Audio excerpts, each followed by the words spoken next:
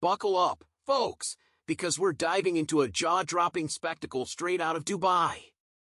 Picture this: influencers stranded in their Rolls Royces, planes taxiing through water on runways, and the UAE skies transforming into a dark abyss.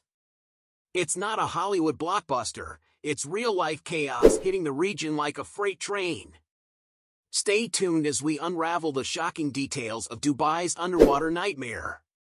Torrential rain and raging thunderstorms have plunged Dubai into a state of emergency, leaving residents and tourists alike in disbelief. Luxury cars, including Rolls Royces and Teslas, are swallowed by floodwaters, while Dubai International Airport grapples with cancellations and waterlogged runways. The city's underground malls become waterlogged wonderlands, and above ground, skyscrapers sway under the relentless assault of howling winds. But the deluge doesn't stop there.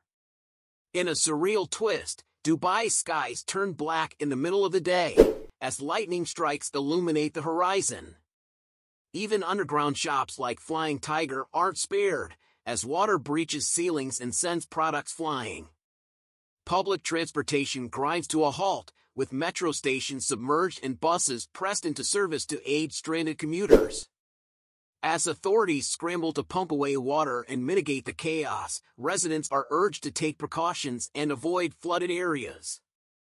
Flights are diverted, football matches postponed, and Bahrain and Kuwait also bear the brunt of nature's fury.